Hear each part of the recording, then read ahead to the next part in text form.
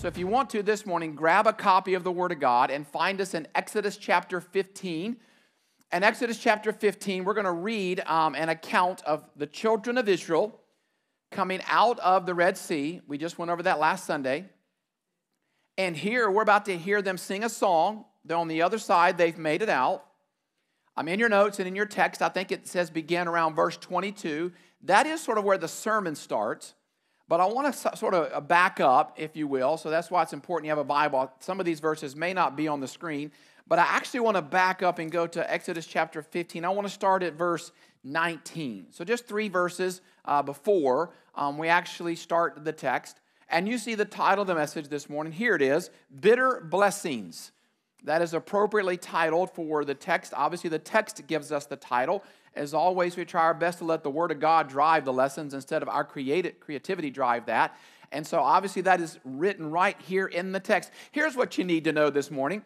Just because life may be full of troubles does not mean that it's out of God's hand. Let that sit for just a moment. Right now in our family, our church family, in the last 2 weeks, we have had 2 families that have experienced the death of adult children.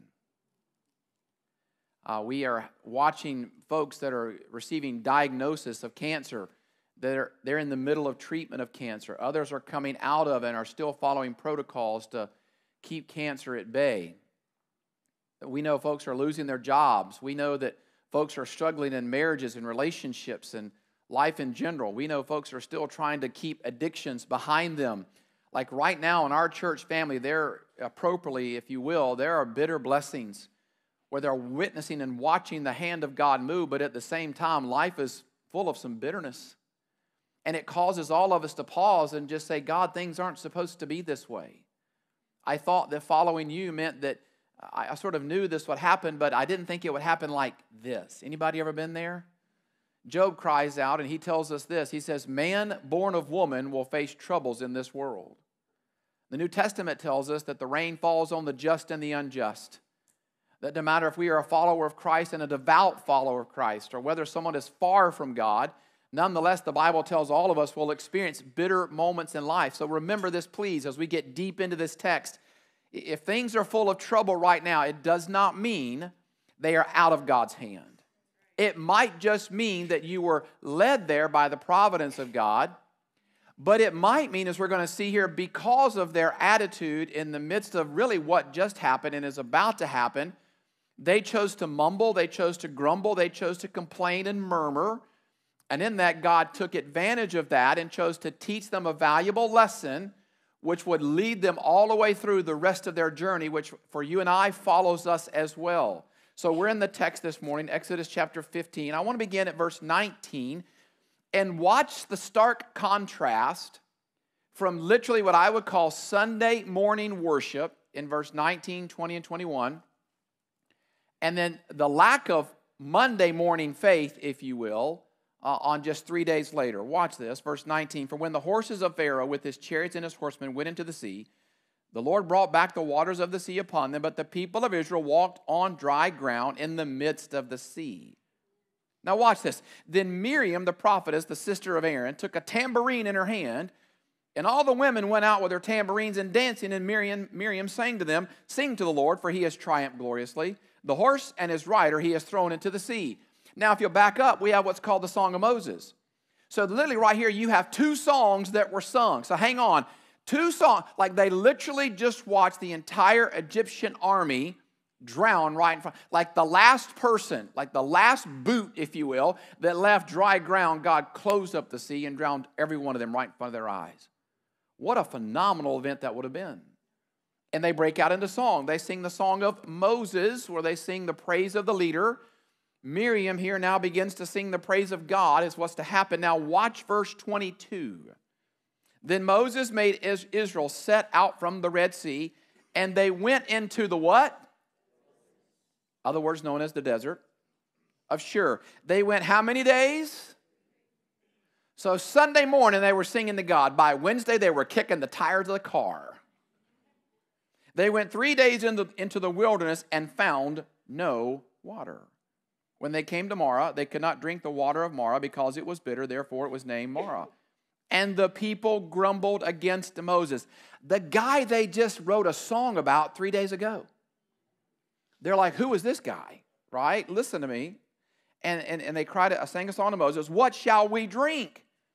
Now, here's what Moses did. And here is the sermon. Like, literally, the sermon is almost in one verse. Verse 25.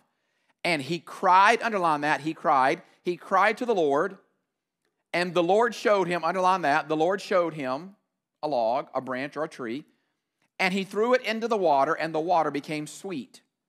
There the Lord made for them a statute and a rule. If you don't underline that, you need to say that about 8 times. And there he tested them. You should underline that. Saying, if you will diligently listen to the voice of the Lord your God and do that which is right in his eyes and give ear to his commandments and keep all his statutes, I will put none of the diseases on you that I put on the Egyptians.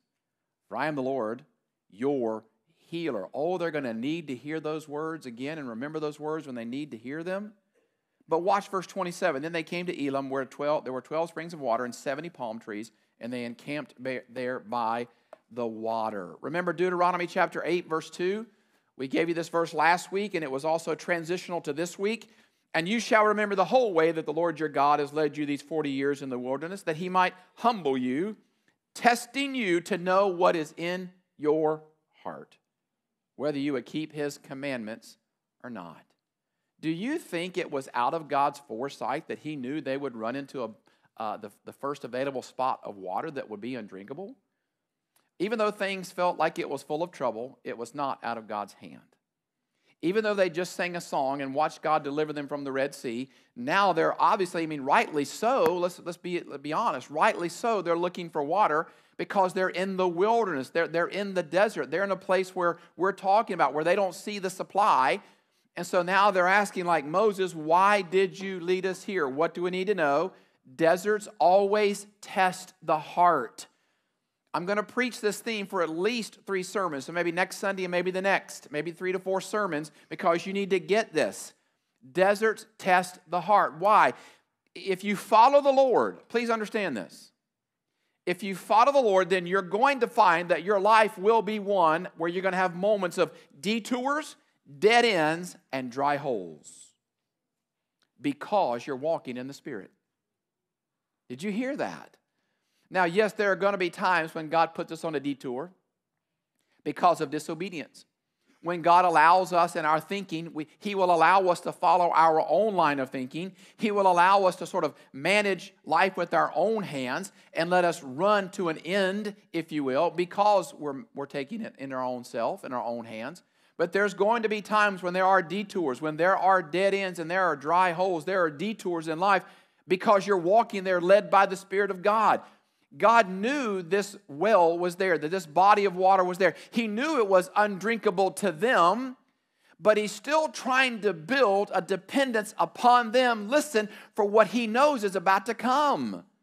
He literally allowed them to witness him parting the Red Sea. Like, here's a God that will do a lot of things with water, right? Like, if our God can do that with a massive body of water, what can he do with this one?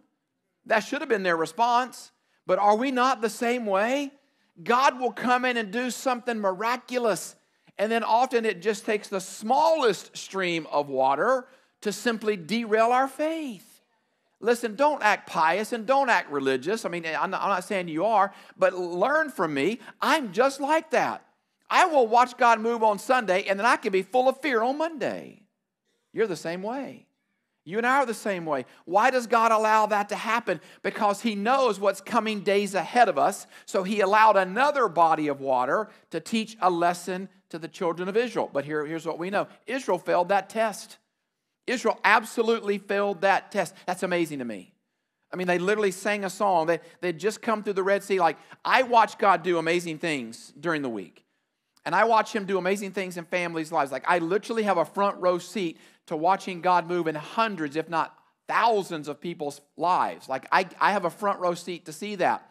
And yet when certain things happen to me, I as well doubt. But I honestly have to think, like, if I witnessed God build a super highway through an ocean. 2 million people had to go through it. It wasn't as wide as this building. 2 million people had to go through the Red Sea. God built a super highway through an ocean on dry ground. It wasn't mushy. I have to tell this story. Raina's going to laugh. We went kayaking through the mangroves recently. I knew she would laugh. And I saw a guide stand up, and I thought, okay, I've been seated for a while. I'm going to stand where she stood. Wait, you're already, yeah, okay. I get out, and I'm thinking I'm at the Rockaiva River, not down by the ocean. I'm thinking I can stand on this body of sand. I get out, flip-flops and all, and immediately my foot sinks down about 1.5 feet. And I just about can't get my foot out, right? And I'm rocking the boat, and Raina's about to fall in. She's like, what are you doing? You know, so forth. And then all of a sudden something bit my toe. I don't know what it was. I was like, you ever seen that video of the dog that gets in the ocean? He comes out like 3 feet. I came out 3 feet and landed in that kayak. That was one small little body of water, and I freaked out, right? That's my point and all that. Are we not the same way? We literally will watch God build a super highway in our life, and the next moment, one little body of water, and it causes you and I to panic. That's the whole story that we're learning here. Israel just sang a song. They literally watched an entire army, all of their fears of the past were drowned. And here they are in front of one body of water, and they're like, what are we going to drink? Just 3 days after the Red Sea experience, we hear them murmuring. The Bible uses the word grumbling and complaining. Let me give you a desert lesson right now.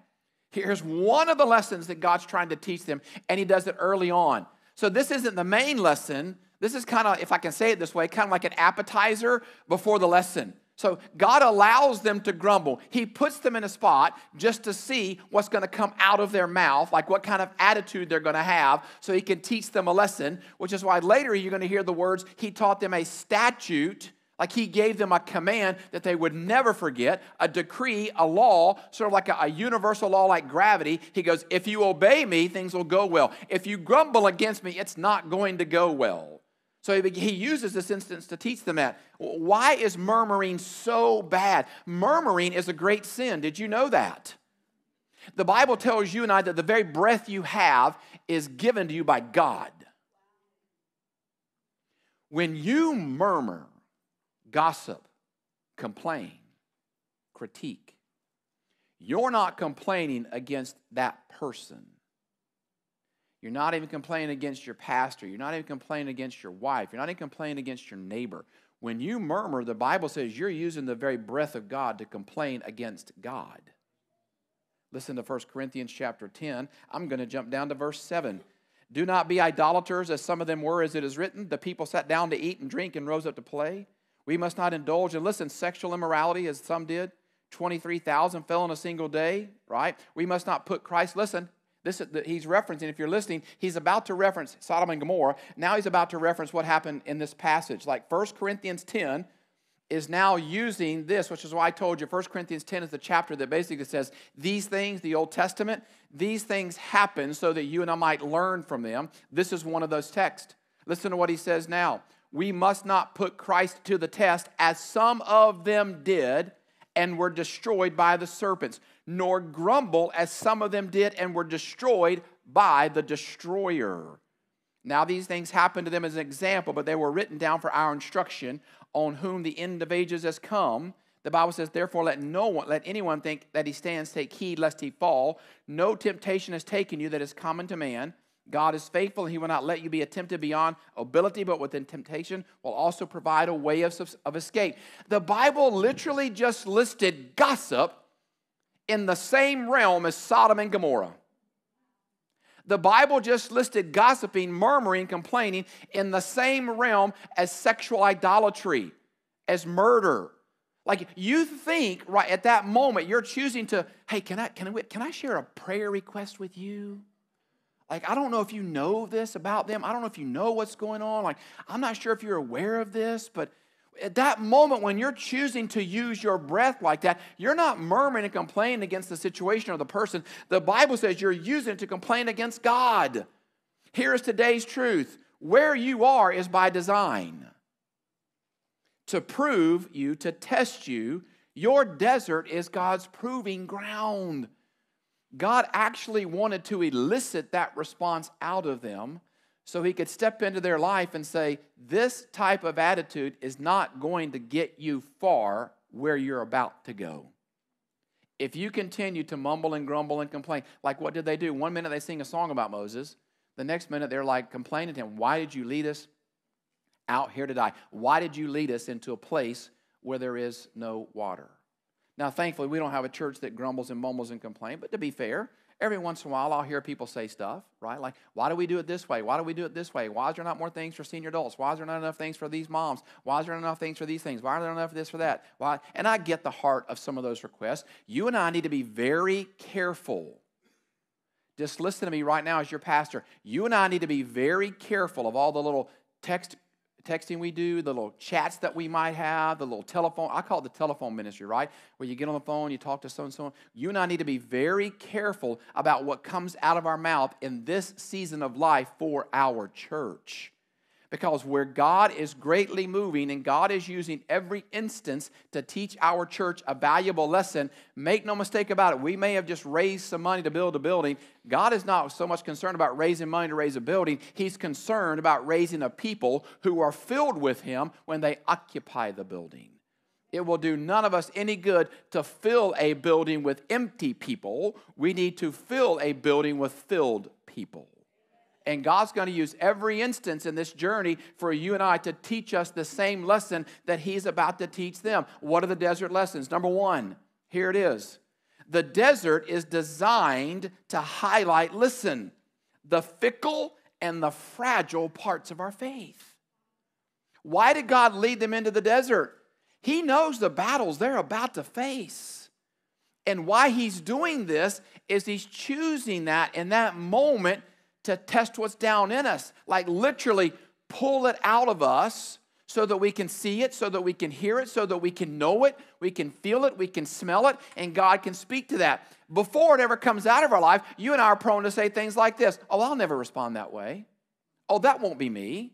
When I go through that, oh, I'll pass that test with flying colors. We may not say that out loud, but we feel some sort of self-dependency, self-trust in our life. Oh, I would never do that. I can't believe they responded that way. God uses these illustrations, these moments, to pull out of us what does not need to be in us, because when we go to battle with that fickle faith, we're going to fall immediately. And why has God put us in the wilderness? To highlight what is fickle and what is fragile. The Israelites needed to trust God to part the waters. Now, listen, they must trust Him to provide water. Is that not going to be you and I?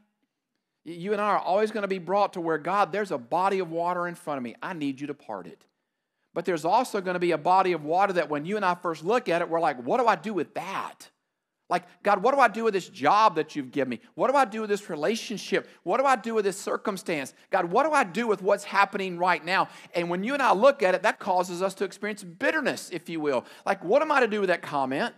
What am I to do with this situation? Like, God, I know you're an amazing God because I've seen what you've done. But right now, this causes me bitterness. He's doing that for a purpose and for a reason. Why? We need to trust God for deliverance from bondage, Egypt, and the obstacles to faith, the Red Sea, as much as we need to trust Him for provision, sweet water, in the burdens, no water of life. So often we only want to trust God for the mountaintop experiences. But it might just be those little streams along the way that cross our path that God wants to use because He knows what's coming down the road. Just because things seem full of trouble right now does not mean they're out of God's hand. It might just be that God is directing you there, guiding you there, because He knows what body of water is next. So you cannot just trust Him to part them, but to provide them. You ready for the message? We just now jumped into it. How do we turn bitterness into blessing then? Obviously, when things are going to happen in life that cause us bitterness, how do we turn that bitterness into blessing? I want to show you 3 things God used in this, and I want to show you 3 responses, lessons that Israel had that they needed to learn, that you and I need to learn. Number 1, trust God's guidance. God brought them there. We already heard that. That lesson didn't just apply to the Red Sea. Like literally Moses, the Bible says, Moses made them get up and go. Why did He do that? Because God said, Moses, get the people up. Moses came down and said, we got to go here. It would have been so easy to rest right by that shore. and stay right there at that moment and say, look what God did. But they needed to move on, and God made them move on. God is going to continually ask you to move out of your comfort zone. God is going to continually ask you to follow Him in steps of faith. And yes, you may not know where you're going, but the Bible tells you and I they had to absolutely trust the guidance of God. So they grumble and they complain. We heard that. What does Moses do? Back down to verse 25. And he cried to the Lord. So in other words, Moses felt both pains. Now this word cried to the Lord means he literally cried out in prayer. So Moses once again is expressing what we've always heard him express, like insecurity in himself, insecurity of sort of the people, but security in God. And so he said, God, I want my insecurity to meet your security. So God, I'm crying out. Like in other words, he's saying, they have a legitimate request. Like, I get what's going on right now. Like, God, I don't know what to do next. Do I like it that they sang a song to me one day and now they're singing the death of me now? No, I absolutely don't. So you hear all of that in his voice. He's like, this wasn't my fault. But yet I'm being blamed for it because you brought me here. So God, I'm bringing all this. I need my security in you to meet my insecurity of the situation. What is the number one lesson? Pray instead of pout. Believe and not doubt. What is the first thing? Listen, Moses may have been a leader with weaknesses like all of us, but the one thing we see happen every time Moses was challenged, he went to God in prayer first. It is the first thing that Moses did. When you and I don't understand the guidance of God, when we don't see his hand, but we can feel his heart, like, Lord, I don't know why you led me here. I don't know why this is happening to me right now. Like, there's so much of this that is causing me bitterness and distrust. And not just in myself, but can I admit distrust in you, God? Like, I don't get this right now. What is the first thing we should do? We should pray instead of pout. Because if you don't begin using your voice to call back out to God, you will use your voice to cry out against God. That is the first thing we see. What did the weak Israelites do in their weak and fragile faith? They immediately complained against God, complained against the leadership of God. What did Moses do? Moses, because of the time spent with God up to this point, Moses had learned, I need to go right to God.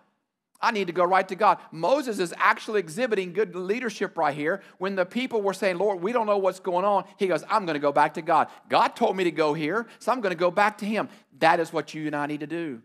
You and I have to pray instead of pout. What was the lesson he's learning here? The power of prayer. The power of prayer. I'm telling you right now, I can remember the moment I was at a pastor's conference, and I've shared it with you before. I was maybe 25 years old, and I heard pastors now my age stand up and say, prayer has to be a vital part of your ministry. And honestly, in my mind, I'm thinking, that's just because you're old, you know. I mean, I literally can remember thinking that. I was like, no, man, I'm young and 25. Let's go. Let's ride this bull. Let's do this thing. Like, I'm ready to follow God. Like, that was literally my mindset. Like, let's go, let's go. I have learned over the years, prayer is the greatest thing you will ever do. If you don't do anything, pray. If anything that you'll ever do, pray. Like, you need to stop and pray. You can pray continually. And you can pray constantly. You can pray wherever you're at, no matter what you're doing. But I'm telling you right now, you have to entertain the host of heaven and go to God immediately by trusting God's guidance. What do I mean by that? God, you led me here. You told me, Moses, you told me to lead the people where we are. And you have to know they're going, where is this guy taking us? We're leaving the shore. We're heading into the desert. We've never been here. What do we need to do? Understand the power of prayer. When you get to a moment in your life and you made a financial commitment to the church and you're going, God, what's happened? Ever since I made a financial commitment to the church, I've never had more flat tires in my life. If all of a sudden you've recommitted your life to Christ and you in prayer, you said, God, I want to trust you. And the next thing is you get a call from your doctor that says, hey, do you mind coming back and revisiting the test results we just had? You said, God, I'm going to trust you with my job, and I'm going to change my attitude. As soon as you change your attitude, you go in for an assessment by your boss or your management, and they're like, hey, some things need to change. You're like, God, I just trusted you with my attitude. I just trusted you with my finances. The very first thing you do when God leads you from the Red Sea out into the wilderness is we must be people of prayer. Prayer is the only thing that ever fights our battles. It is what enables our hands. It is what empowers our heart. It is what enables our belief when we can't see. We have to be a people of prayer. And would you not agree? Our world needs prayer. Our family needs prayer. Our children need prayer. Our schools need prayer. Like, we need prayer. Amen? We need to learn to pray. If God answers prayer, then the greatest thing we ought to ever do is go to God in prayer. You and I need to learn that lesson. Trust the guidance of God. Staying in verse 25. Number 2, look for the lesson in the journey. Look for the lesson in the journey. Jump down and read this phrase one more time. It stands out to you, or at least it should. Go halfway down through the verse, what I call part B. And it says, there the Lord made for them a statute and a rule. That is the number one thing that comes out of this. What God is doing is God is testing what is going to be their response. So when he sees the response that he knows they're going to give, he makes a statute and a rule. Basically what he tells them is, here's what you need to know from now on, and it will never change. Like a statute and a rule. Here's what you need to know moving forward. I am your God who is your healer. I am your God, your provider. I am your God who will lead you and direct you. You may come upon a Red Sea and you may come upon bitter waters, but I'm the God that leads you. In all of those things, you need to absolutely trust me. When you trust me, it's going to go well.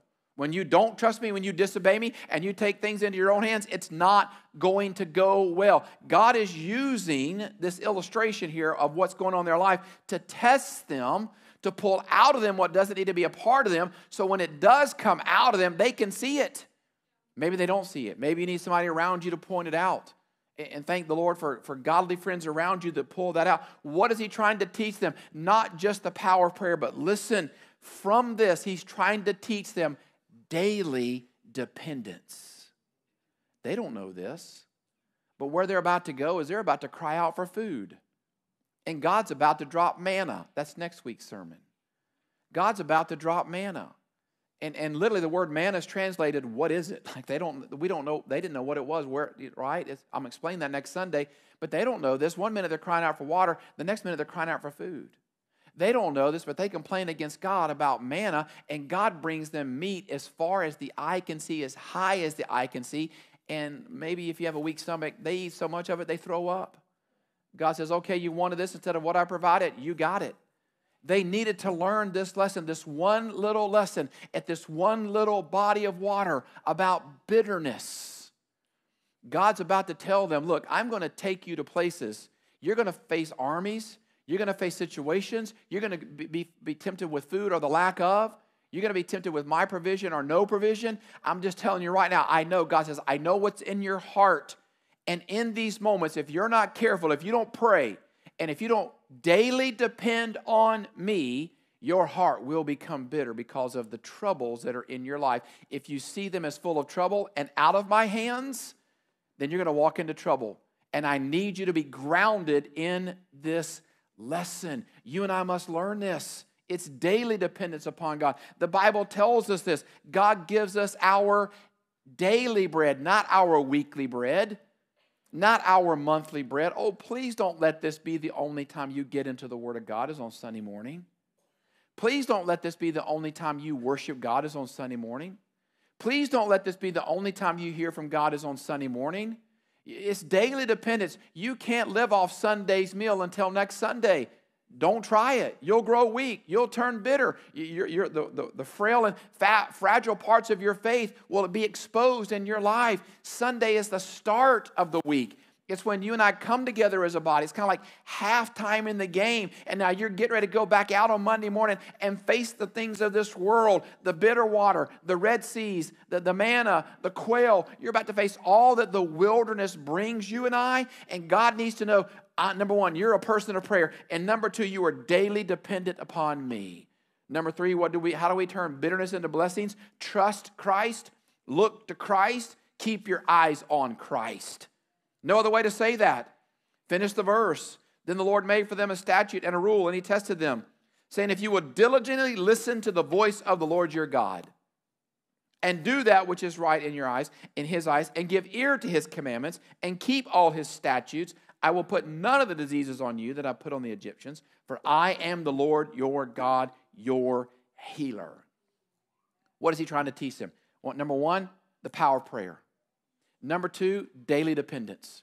And number three, listen, please, listen right now. Listen, just if you can't, all eyes and all heart on me. Just listen right now. The power of self-distrust. So often, it is so easy for you and I to trust what comes so natural for how we respond. For some people, you talk so negatively, if somebody were to tell you you talk negatively, you wouldn't even realize you talk negatively because it's so much a part of your habit. For some people, gossip and complaining and murmuring and grumbling and so forth, you and I, we don't even know. For some of us, we think we pray, but do we really pray?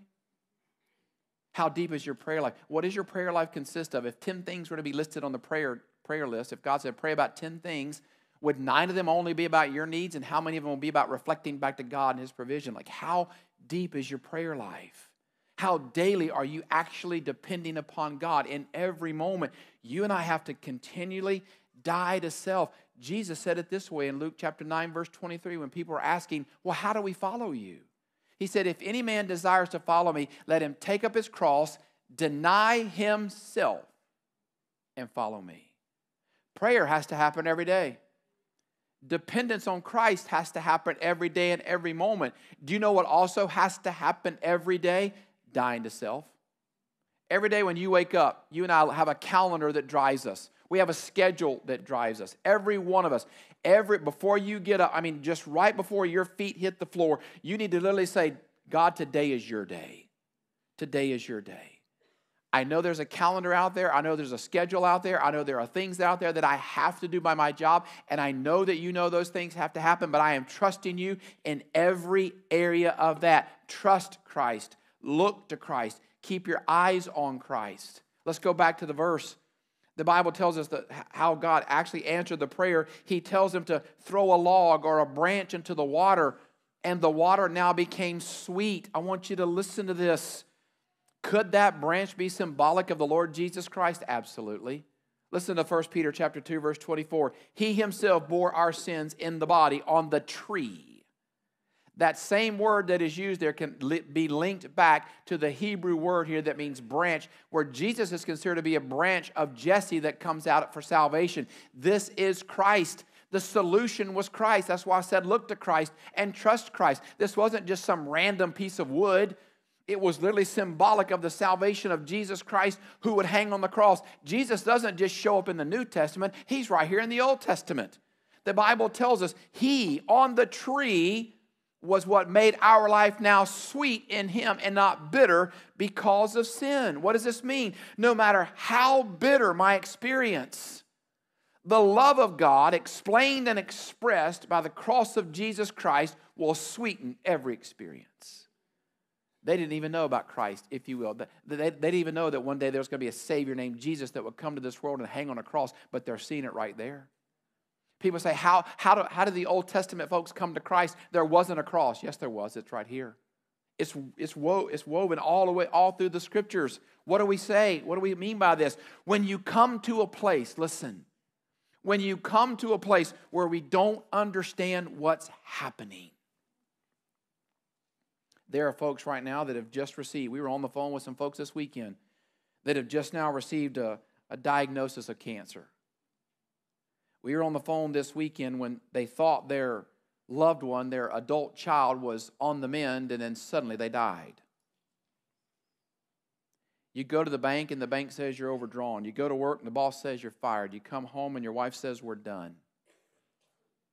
Or some other calamity happens. You come to a place, can we just admit it? A terrible place, a horrible place, a bitter place.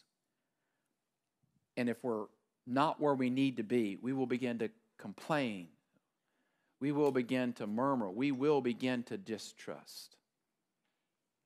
It was just a few weeks ago, someone passed away, and you've heard my story before, and the same words that were used when my mom passed away were the same words I heard when I picked up the phone. My dad's on the phone, and all of a sudden 2 deacons come and grab me. You've heard the story. I pick up the phone, and my dad just cries out, "She's gone, she's gone." Fast forward just a few weeks ago, I pick up the phone, and somebody literally says, "She's gone. She's gone." There's going to be moments in life that take you to a horrible place. There's going to be times in life where it takes you to a bitter place. And many of our folks are there or have been there. When you come to a place where you don't understand what's happening, what do you do? run to the cross. I'm just telling you, run to the cross. This story of throwing in a piece of wood into bitter water and making it sweet is so powerful, and yet it's so simple and so small that we often overlook it. You're going to come to places that are detours, that are dead ends, and that are dry holes. And when you do, what do? You run to the cross. Here these folks were, they're mumbling, they're grumbling, they're complaining. I get it. Life's going to just sometimes just do what life does and just hurt. The Bible tells you and I that man born of woman, as I said, will experience trouble. The Bible says that the rain falls on the just and the unjust. We live in a fallen world, so that means fallen people are going to make fallen decisions. And just the fact that we live in a fallen world means things are falling, if you will, all around us. We're going to walk into some of those things, which is even more the reason why we need a Savior. And thank God, in the midst of a world of bitterness, the cross stands right in the middle to say, because of Christ, life is sweetened. If you've never sat with someone who's experienced bitterness, if you yourself have ever experienced bitterness, you need to know this lesson: the power of prayer, daily dependence upon God. And then when you and I do come to Christ, distrust self and absolutely trust Christ. You want to end on a phenomenally high note? We should, amen. I want you to go with me and finish this story. In Acts chapter 15, verse 27, did you notice this? Then they came to Elim, where there were how many springs? How many tribes of Israel were there? Anybody catch it yet? Here they were complaining. And they looked at one little body of water. And they said, what are we going to do? God put them through the test, put a statute in their life that said the power of prayer, daily depend, trust me. And then just a short travel away, they didn't just have a pool that everybody shared. Each tribe had their own spring. God knew that.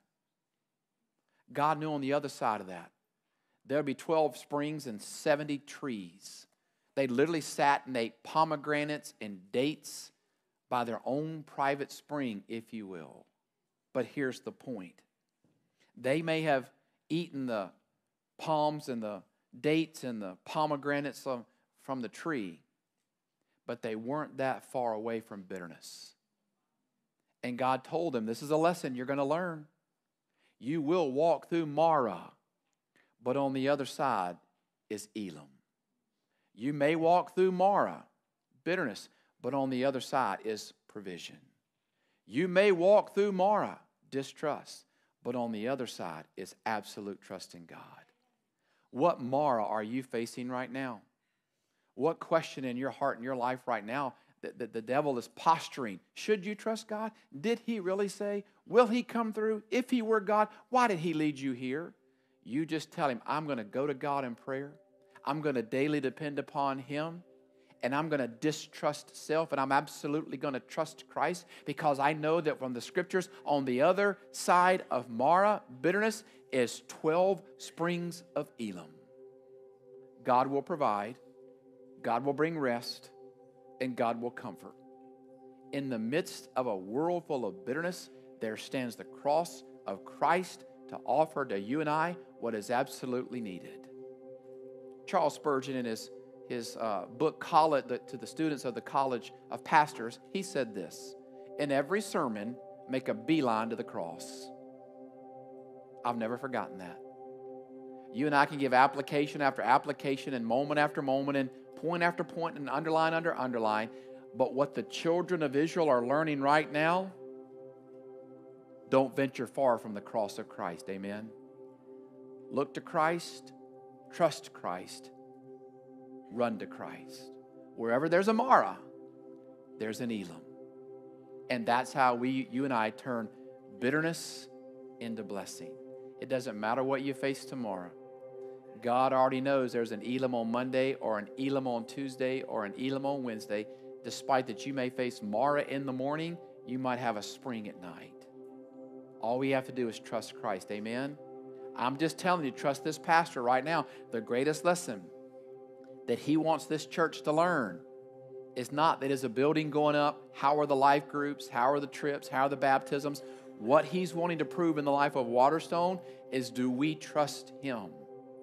And I love it that there were 12 springs, just because you and I believe in 12 stones. 12 is so symbolic throughout the Bible. That's a whole nother sermon. Don't get me started on that one. But no matter what you're going through right now, if it's a Mara, trust Christ. He'll see you through. Amen?